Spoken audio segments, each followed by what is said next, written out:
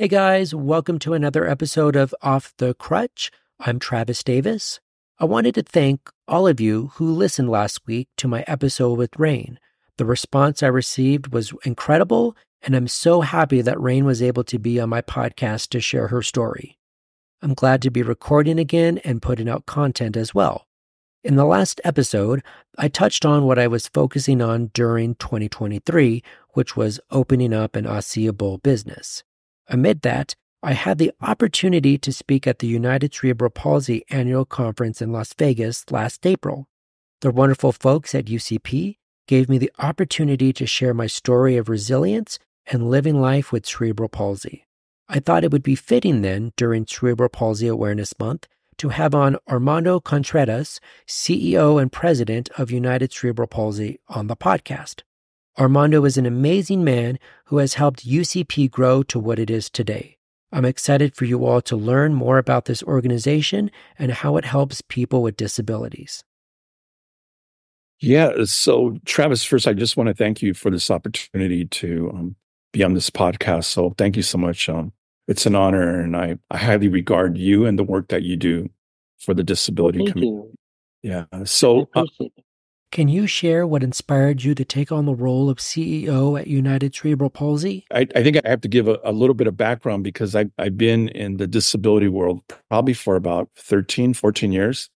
And I've been CEO twice. So the first time I was with the local affiliate at UCP of Central Arizona. When I was asked to consider the director's position or the CEO position, I was really thinking more of my experience with nonprofits, with for-profits, with government. And I wanted to see how I can help them build and enhance and meet their goals. Because I'm an administrator, and that was really the first thing I thought that was where their need was, and to reconnect them to resources in Arizona and funding resources. Then the other piece, which I'm not saying it's second, but it's just as important, is that in my family, my father, when I was born, and I was the firstborn in 1961, my mom was in the hospital having me, but my dad was also in the hospital because it was almost a fatal car accident. So both my mom and I was going to be born, right? And my dad is in another part of the hospital. Thanks be to God, my dad lived, but he had a disability that he could never work again, ever. So that's when we grew up in poverty. And we grew up in a really a wonderful place called East Los Angeles that's still dear to me. And so with that, in this next steps that I was doing back about 8, 9 years ago, actually more, no, I'm sorry, about 12, 13 years ago, part of it was my experience in bringing nonprofits to another level, but also I had a passion for people with disabilities because my dad, I never seen him go to work one day. So I was with him every single day growing up. So there was good things about that. And there was some challenging things about that. And then second, I have family members, my cousin in Mexico, she's a little bit older than me. And I remember going to her wedding. And then a year later, she was having her child. But during the pregnancy, she died. And she had a son who had cerebral palsy. So there was a lot of complications. He lives today, but he's had so many surgeries that it's been a really difficult time for the family. And then I have one other cousin that has a child with cerebral palsy as well. So it lives amongst our family. So I do have a passion for it. And I also have the experience that we can bring an organization that does great work at the local level and make sure that there's a sustainable component to it, that there's an awareness component to it, and that there's quality of services that are being provided to children and adults. 7 years later, Travis, then we knew that United Cerebral Palsy National in Washington, D.C. was looking for the next CEO. So I decided to put my name in the hat, and I eventually got hired. So using the same steps, one was a big thing was the trust level that felt that I can help with our affiliates and with national. There was certain things that we were not at a level that they felt that the national office was doing their job or actually how they were spending money. So the levels were quite low. So I knew I had to change some things there. In addition to that, we were not financially viable. There was a lot of expenses. I had to make some tough decisions. We were in an office, a beautiful office on K Street, a 10-minute walk to the White House. And that was super expensive for us. Fast forward 7 years later, I've saved about over $60,000 a month in moving to Virginia. We've have a lot of other efficiencies. We're now financially viable. And that savings is now being invested back into our affiliate network. So to go back to your question, I believe it was a calling for me, and that I knew that collaboratively with the board, with the team, with committees, that we can get through the toughest times, and we did. And I'm also very thankful to God and my family for assisting me with that. That's an incredible story. What do you think makes UCP unique compared to other nonprofits you've worked for or have seen? Yeah.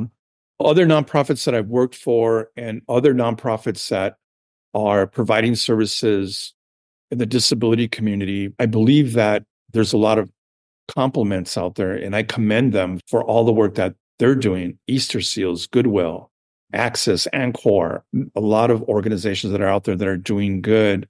What maybe sets us apart is, one, we've been around for 75 years. Two, we're one of the few service organizations that are providing direct services to children and adults, not only with cerebral palsy, but Down syndrome, autism, developmental delays, and many other conditions.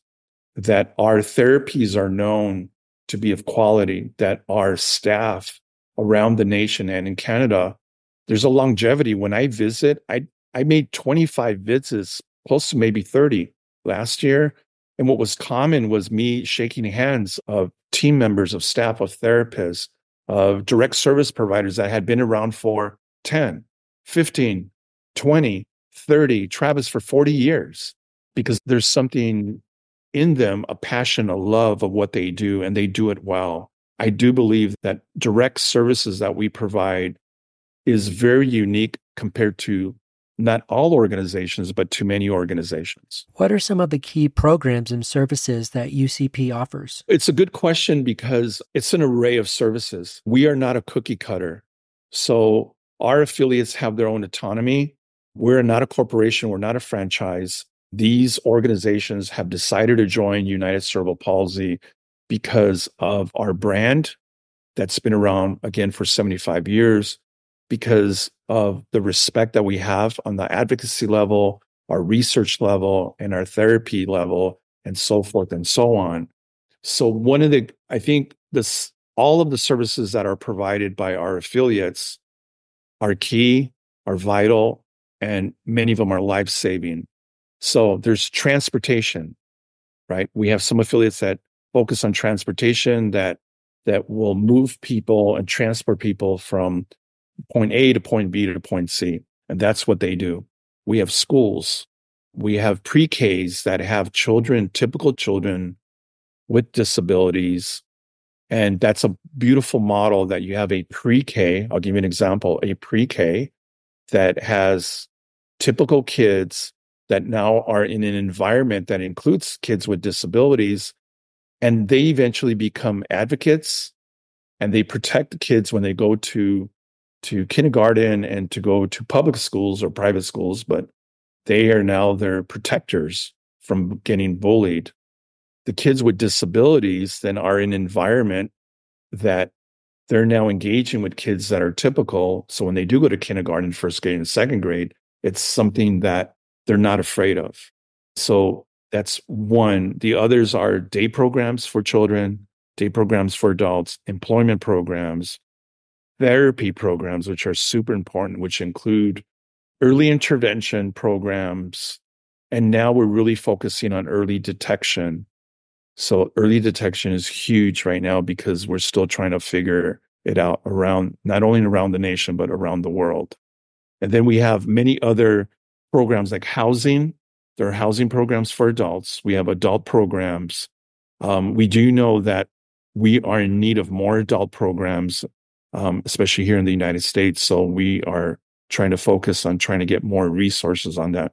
So we do have an array of vital programs out there, and some that I mentioned have been very helpful for children to have more independences when they grow up. And having that early detection and early intervention is vital. When I was asked to speak last year at the United Cerebral Palsy Annual Conference in Las Vegas, I got to witness firsthand all the wonderful things that UCP does for the disability community, not just those with cerebral palsy.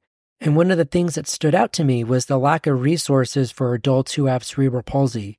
Do you feel like that's one of the biggest challenges facing UCP right now? Travis, yes. First, let me begin by thanking you for being one of our guest speakers. So that was quite the honor. And it was great to meet also your mom. I remember her being there. So the answer is yes, that it is a challenge while the government, and I'm not blaming it solely on government, but while government does provide reimbursements and resources and funds for children to a certain age, and I believe it's around 2021, after that, the resources are not as readily available. And that is a challenge that we need to confront. And that's something that, as not just UCP, but our other partner organizations, Easter Seals and Goodwill and others that are out there, is that we have to come together to figure out how we can better serve the adult population. Because I personally think that's falling short, and that many people, even people like yourselves, are traveling thousands of miles for services when that shouldn't be happening. So the answer is yes. I think the challenging part is to find organizations that have the means to help in the ways that you're talking about, like UCP does for adults and children with cerebral palsy and other disabilities. I think housing, especially now with the economy as it is, it becomes more difficult for somebody to pay rent and even to live. And then you add disability on top of it, it becomes even more difficult. Yeah, Travis, about 5 years ago, I resurrected the research committee. And the research committee found, obviously, what they had in common was providing research and breakthroughs for children. But in that same committee, what has come up is that what are we doing for adults? So that's certainly a conversation. We need to put in a strategic plan to figure out what we can do and who's doing it out there, because there are some best practices. And we want to make sure, not just here on the national level, but globally. It's a global issue. So are there other countries that have best practices, and how can we begin to emulate or learn from those best practices to provide better services for the adult community with disabilities? Can you talk about the role that volunteers play in UCP and how individuals can get involved in their local UCP? Because I know not every state has an affiliate. Yes. So one, if there's a volunteer or somebody who wishes to volunteer in a particular state and they like to know if there's a UCP in their state, they can go to our website at ucp.org. That's ucp.org. And then in there, you can find, there's a section called Find an Affiliate, a window that opens up, find an affiliate, and you can go to your respective state and then to the city, and you'll see the nearby UCP, if we do have one, because we are in 30 states. If there is, then you would connect with that local UCP and share with them your interest in volunteering. When I was here at the local UCP in Phoenix, Arizona, we had great examples of volunteers. One was a corporation that would send their employees. That was Circle K. Circle K was a huge supporter of UCP of Central Arizona, and they would send the paint crew to go paint our buildings, right? During Christmas time, they would go and support the kids, and they would dress up as Santa Claus or Mrs. Claus or elves, and then Easter time and the different holidays. So those are the opportunities. I truly believe that in the United States, volunteerism is huge. And volunteerism is part of a sustainability for organizations. So if there are people out there who listen to this podcast that have some interest, they can simply just go again to ucp.org and find an affiliate that I'm sure they would be welcome, because we're always looking for good volunteers. That's great. And what are some of the main goals and priorities over the next few years with UCP? So about a year ago, and it took us maybe about another year to articulate what our goals are for the next 3 years. And the way we did it, the way at the national office, how we put the national priorities together was bringing in affiliates throughout the nation and in Canada to be part of this discussion, that we wanted to be very inclusive, and that I did not want to roll out goals, tactics, milestones to our affiliates without their input and collaboration. So we had a series of surveys, we had some virtual calls, and we had a summit. We had an in-person summit, and we got together and we came up with 4 key goals. And we also, obviously, the strategic planning committee was part of this. And these 4 goals, Travis, came out of a deep discussion through the affiliate network. And the 4 goals are: number 1, brand awareness. Our 75th anniversary, this is still goal 1, and brand refresh. Why? Is because there's a challenge out there when folks see United Cerebral Palsy and they believe that that we only serve children and adults with cerebral palsy. And while our focus continues to be and our priority is cerebral palsy, we do have programs and services and therapies for children and adults with autism, with developmental delays, with learning disabilities, with Down syndrome, and many other conditions. So that was goal number 1, to make sure that we broaden that message. Goal number 2 is development, is on the fundraising level.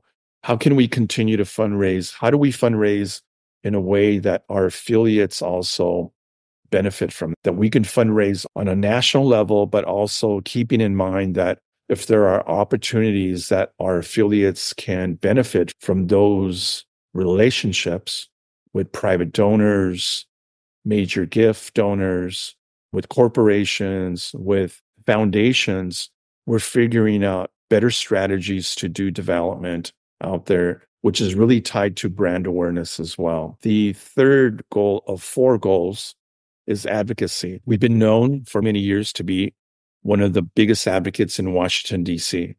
on the federal level. And we've been partnering with, again, a lot of the national partners out there, which is Anchor, Access, Goodwill, Easter Seals, and many others, to make sure that there's legislation that benefits not only the disability community, but people that are providing those services, that they get paid a meaningful wage and not minimum wage. Because what we found, Travis, is that the typical direct service professional are women of color. They're Black or Latina, and they're actually trying to survive by having three jobs and still doing the work to provide valuable services as a direct service professional. So advocacy is huge for us. And then the last goal is increasing our affiliate footprint. So increasing our network in the United States, not only in a national level, but internationally, in Canada. And now I'm having conversations in Mexico, in Monterrey, Mexico, with a group called Nuevo Amanecer. I've been invited last year to Mexico City to speak on how we can have 3 countries come together and share resources for the disability communities in Canada, in the US, and in Mexico. And I got invited again this year. So last year was in Mexico City. In about 2 weeks, I'll be in Mérida, Yucatan, at an international conference for cerebral palsy. I'm honored. I'm not a researcher, but I will be speaking about the work that we're doing at UCP on an international level. And also I'll be introducing Dr. Carolina Galas, who is a scientist, and she'll be speaking about genetics and cerebral palsy. So we do have that vision. I have a vision of globally connecting, and we'll see how that goes in the next few years. So those are the 4 goals. Those are wonderful goals. And just to hear about how UCP is continuing to grow outside the United States, more into Canada and Mexico, I think it just adds more awareness and brings more opportunities to the table for advocacy and having other people know about UCP and put more resources back into the organization. Yes, we're very excited about that. Well, what can be, we're very excited about. What has been the most rewarding aspect of your work with UCP? I think at 2 levels. One, as a CEO of a local affiliate that provides direct services, seeing the children hug their parents for the first time when doctors had said there wouldn't be a lot of movement, hearing and being in conversation with young adults that had said that their doctors had said that they would never speak. And I would bring them up at galas and have them speak, seeing those miracles when families would share with me that physicians would say that their children would never walk or run, and to see them walk and running was quite the miracle. And a child to give their parents the first hug, or they say, "I love you," for the first time. Those were very deep experiences for me. And that was an experience that I acknowledge that it was the people that were providing the services, the direct service professional, the therapists, the clinicians. They were the ones that were beginning to open up the lives of children that perhaps some physicians gave up on. So the miracles were impactful for me, but they came through people who were very passionate, and they shared the love and the care, the proper care that they needed, not just for the child, but for the families as well, and for young adults and adults as well. On a national level, the fact that almost 8 years ago, the national office was heading towards bankruptcy, and that would have been a devastation for United Cerebral Palsy in the United States. But the fact that we turned it around, and the fact that now we're not talking about financial sustainability at a level that we were 7 years ago, but that in itself, through a great collaboration, through great leaders on my board, through leaders like Diane Willish, who is one of my board chairs, and today Keith Graham, board members, my team, other collaborators, affiliates that said, we need to preserve, we need to save United Cerebral Palsy. And it's happening. We're looking at, Travis, at the next 75 years. Are there any lessons learned or insights you've gained through your leadership at UCP that you'd like to share? Absolutely. I think one is listen for understanding, really begin to hear out, even if it's difficult, what those issues are. Put a plan together, keep your word, and get a solution to it. Second, I think CEOs should understand that they're servant leaders, that we're here to serve, and that goes a long way, that if you're going to have somebody else roll up their sleeves, that you need to roll up your sleeves as well. One example, Travis, was that we didn't have the budget for me to travel when I came on board 7 years ago. So what I did was that in order for me to travel from Phoenix to DC, I couldn't stay in the hotels.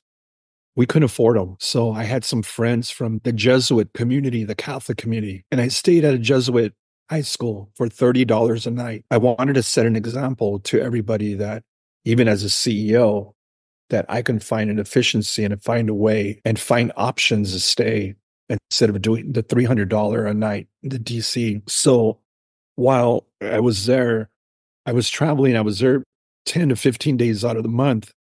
Then I found this great resource at a high school. I stayed in a room. If I came back early enough, then I would be joining the Jesuit priests in prayer. And then I would have a home cooked meal, not bad for $30 a night in Washington, D.C., right? After that, the following month, they didn't have that room available anymore because it belonged to a professor. So then I actually was in a retreat house in a former convent next to Catholic University.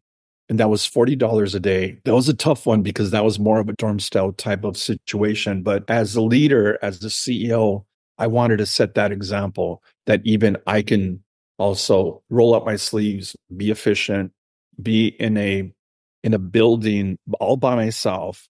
I think there was a crucifix, no TV, and the bathrooms weren't even in the room. It was a really like a dorm cell, but I was really very passionate about the mission and I wanted to be part of the solution. Those are some examples of what I believe true leadership is. I really appreciate your time today sharing your experiences with United Cerebral Palsy and how you've been such an amazing servant leader to your staff and volunteers and whoever you come across to promote the mission of UCP. So I really thank you for your time today and all the great work that you're doing in the community. Yeah, Travis, I thank you too for being a great advocate out there. You've been a great example for all of us as a self-advocate and joining us at our conference. And I really look forward for more collaboration with you and all the things that you're doing. And again, the success that has happened at United Cerebral Palsy has really been a collaborative effort of many people. Thank you for tuning into today's show. Follow the podcast on social media at Off the Crutch or email Travis at offthecrutch@gmail.com.